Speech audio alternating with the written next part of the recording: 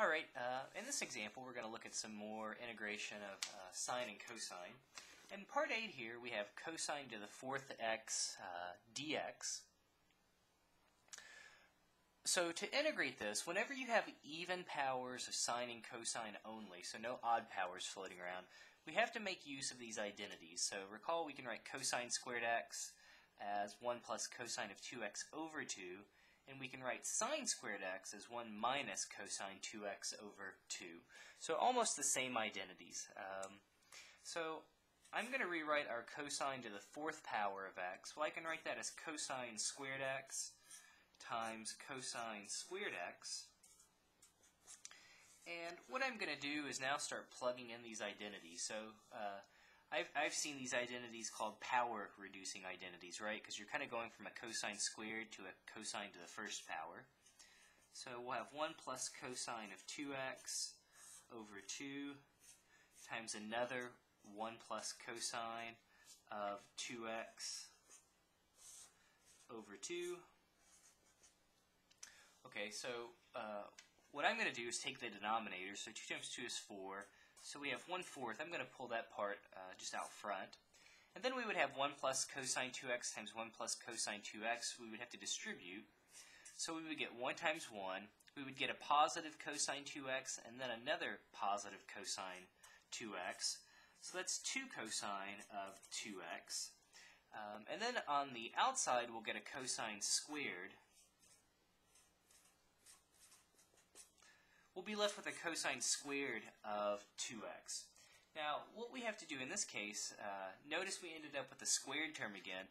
We'll basically have to go back and use our identity one more time.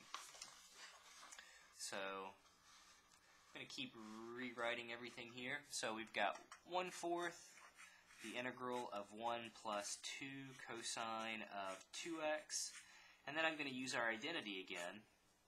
So, notice when we had just cosine squared x, the thing that's inside the parentheses gets doubled. It says if you start with x, well now you got 2x. So if we start with 2x and we double that, we're going to end up with a cosine of 4x. So really we have 1 plus cosine of 4x. Again, it's still over 2. The only thing that changes is what's inside the parentheses. So 1 plus cosine of 4x over 2. All of that we're integrating with respect to x. So now, still cleaning it up. So this is 1/4. We've got 1 plus 2 cosine of 2x. If we break this up, we would have a plus 1/2. And then we would have plus 1/2 cosine of 4x. Okay, so I'm going to keep simplifying here. We've got 1 plus 1/2, which is going to be 3 over 2, plus 2 cosine of 2x, plus 1/2 cosine of 4x. And now we're in a good position. We can actually integrate all of these functions. So, to integrate these, technically to integrate cosine of 2x, we would do a u substitution. So technically you would break all these up. To do cosine of 2x, we would do a u substitution. We would let u equals 2x. To integrate the cosine of 4x, again, we would do a u sub and let u equal 4x. But we've kind of seen the shortcut for these in a different example. The antiderivative of 3 over 2, that's not a problem. It's 3 over 2x. The 2 comes along.